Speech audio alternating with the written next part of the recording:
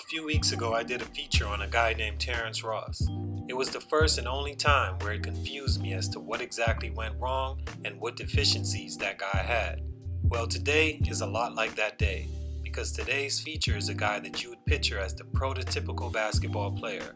6'6", 6'7", built and has the attitude/toughness of a football player, can shoot it and has a very smooth stroke, jumps out the gym, literally, and actually has great IQ. So what went wrong? Well, upon further research, I'm confident in presenting these 3 reasons to you. Terrence Williams, born June 28, 1987. It's your boy JC Stunted Growth. Williams was a star at Rainier Beach High School, a school known for its former star players like Jamal Crawford and Nate Robinson. In his senior year, Terrence helped his team to a state title in 2003. He averaged 21.7 points per game as a senior. He was still raw at the time, but one thing was clear. He possessed everything needed to one day be an NBA All-Star. That's just the thing though. Being at the top of your craft takes more than what's on paper. Stunt number 1, you get out what you put in. This is a quote that swirls around many young athletes' heads because it's said by so many people around you at that age. Also at that age, some athletes neglect to let that sink in. If any young athlete is watching this video and wants to know the secret to having everything you ever wanted, well, listen to me. I've seen what works and I've seen what too late means. Put in the work now. It's such a simple concept, but monumental in developing a skill greater than your class. You can't simply work just as much as the next man and think you're going to be better than that man. Because what if he's just naturally better, or naturally taller, or naturally is in a better situation where he has trainers because of his NBA dad or wealthy parent? You have to want it more, and not just to get there. You have to want it to be the very best there. In my opinion, Terrence didn't want it enough, or didn't realize what he had, which is everything that he needed. He would go on to commit to Louisville over schools like Indiana and Kansas, which turned out to be a great decision for him. He was amazing there and showed pretty much everything as far as skill, athleticism, and leadership during his time. He was a 4-year player for the school, but really could have left after his sophomore season if you ask me.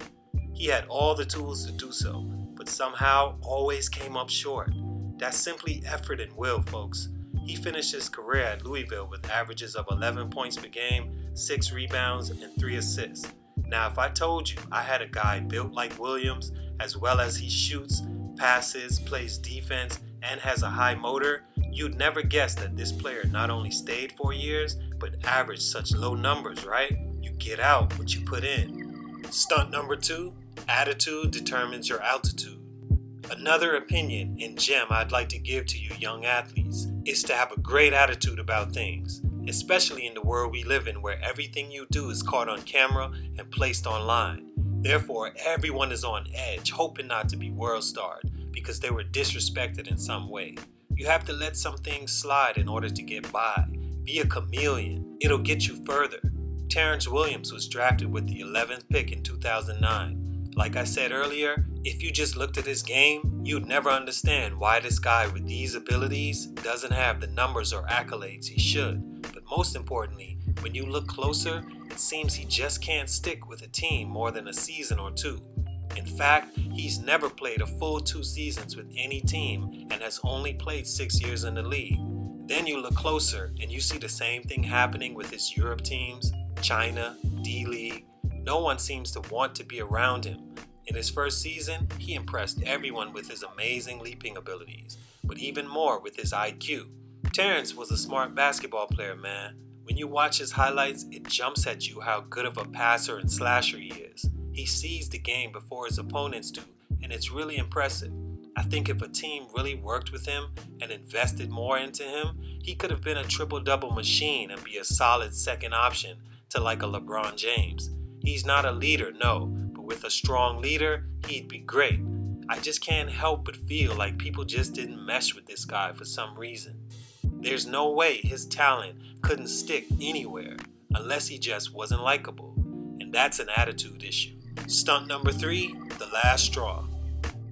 And I think maybe the biggest reason Terrence Williams' growth was stunted was because of a situation in 2013 which led to his arrest for allegedly brandishing a firearm in a violent and threatening manner towards the mother of his child. Gem number 3, guys. Forget love, man. Just forget about it. It just has no place in being great. What I mean, or what I don't mean, is I'm not saying not to have a companion, but don't force it if you really want to be the best. Let that one come to you. You'll know when they do. But forget trying to chase that and end up in a situation where you're sharing custody and threatening a woman who then tells on you and has the father of her child arrested, makes you pay her for a child you both created, and turns your world upside down. Focus on you and solidifying the future of your family for generations, building a kingdom like every man should. Love is a trap unless it's for you. At this time, Williams was on his last team, the Boston Celtics. In his previous 5 seasons, he hadn't averaged more than 8.4 points per game, which was in his rookie year.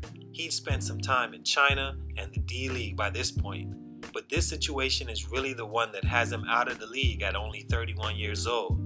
Once you begin to have trouble with the law, you just can't be represented by a business as big as the NBA, especially for the crimes alleged. Domestic abuse is never right and never worth it.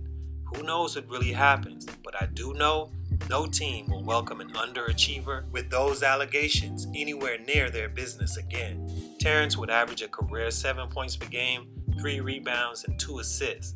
A huge disappointment and a what-if player in my eyes. But hey, life goes on for him, so hopefully he finds happiness and puts himself in a position to teach others one day.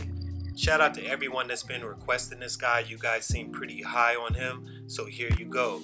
Shout out to everyone that's been rocking with the channel. Y'all let me know who y'all want to see next, and I'll try my best to get that to you. It's your boy JC, Stunted Growth, in the mouth.